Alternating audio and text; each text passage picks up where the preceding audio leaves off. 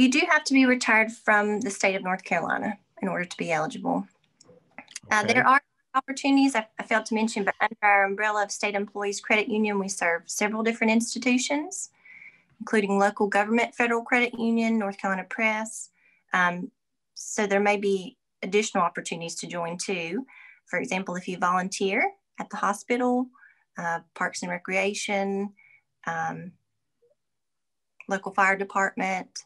So if he specifically is not involved in one of those ways, he may have a family member that is. And again, it's just a minimum requirement to open what we call a share account with $25. And then your immediate family can also join through you, sibling, parent, spouse, or child. So that may be an alternative for him to join the credit union.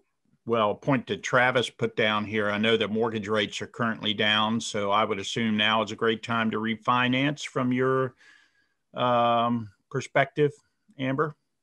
We are really seeing some unprecedented numbers with mortgages right now, which is great. I mentioned earlier we did implement the new mortgage system, which has been an interesting challenge to do that in the middle of all this. But again, it does provide so much ease and convenience to the membership that it was important to do to provide that ability to electronically sign. But yes, it is I find it's a very popular time for mortgages, refinances, and people still purchasing at this time. Well, Travis also adds that he mentioned that he likes the features of the money market account compared to other financial institutions. Yeah, and I can expand on that. We do offer traditional savings. As I mentioned, it's a requirement to open.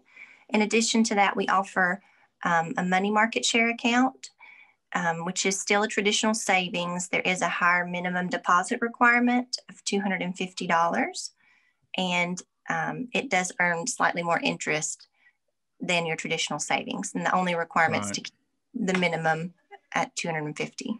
Do you believe that the growth in your industry and the credit unions have grown because of the massive changes we've seen in traditional banking? Even though people love technology, when they have a need, if there's something going on with their accounts or something unusual or something they don't understand, they want to be able to talk to a human being. They want to be able to talk to someone that can understand and listen and reach out to help. And so at that point, all the technology kind of goes out the window in terms of, they want to get to somebody and they don't want to have to go through all these multiple telephone, push this button, push that. and that we're different that way. I truly believe it is the credit union difference that sets us apart, not necessarily a particular product or services. You can get those in other places, but our continuity of service among those products and our dedication to the member themselves. When you're with me, again, if we need to bounce your checkbook, we can do that. Or maybe we need to refinance your vehicle to save you money, we can also do that.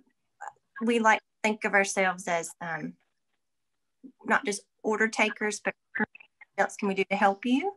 And what other capacities can we serve you?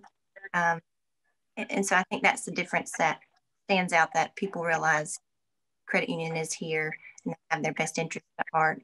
And again, also knowing that there's no incentive for me as an employee to treat you any differently than I would someone else, because again, we're all salaried here. So